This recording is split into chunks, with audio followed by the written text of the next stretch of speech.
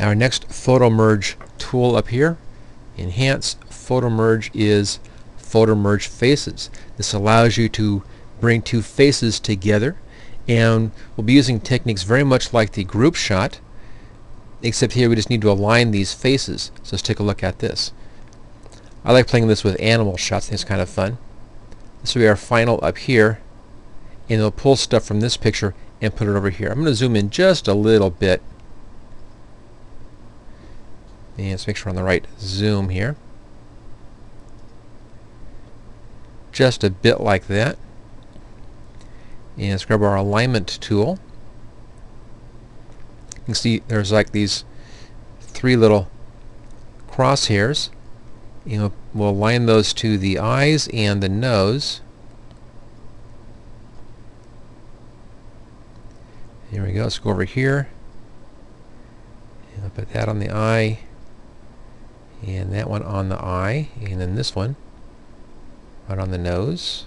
Here we go. And we'll align photos. It's now going to adjust the left side photo to match the positioning of the right side photo based upon the two eyes and the nose. So it's now done that.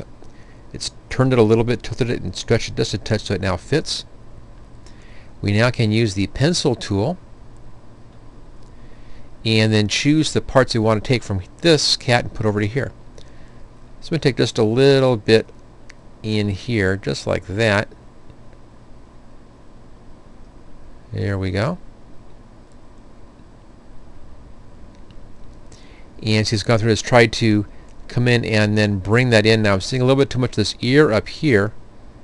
That ear matches exactly. That ear doesn't match. I need to cut back a little bit on this. Let's go to our eraser tool. Let me just take off a little bit of this. A little better. Let's try putting a little more here. Okay, it's too much on that side, so I have to stick with, keep leaving that open. There we go. I'm going to try one more thing, just a little dot maybe right here. See if that brings in part of that eye. Now it still brings in too much of the head. So there you go. You can see it's not an exact way of bringing pictures together, but it kind of gives you these interesting, unusual, kind of morphed pictures. So there's the original cat down here. Here's our original source cat, and here's kind of a combination of the two into some kind of a strange looking psychotic kitty or something.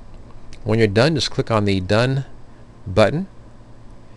It will then finalize that as a new file, so it doesn't hurt your original files.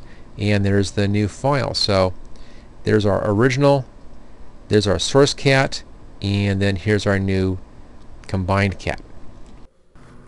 Thank you for watching my video. I hope you found it useful. If you like this video, click on the like button below to let others know. You can click the subscribe button so you don't miss any of my videos in the future. I'm frequently uploading new training videos. Don't forget to check out my website at howtogurus.com.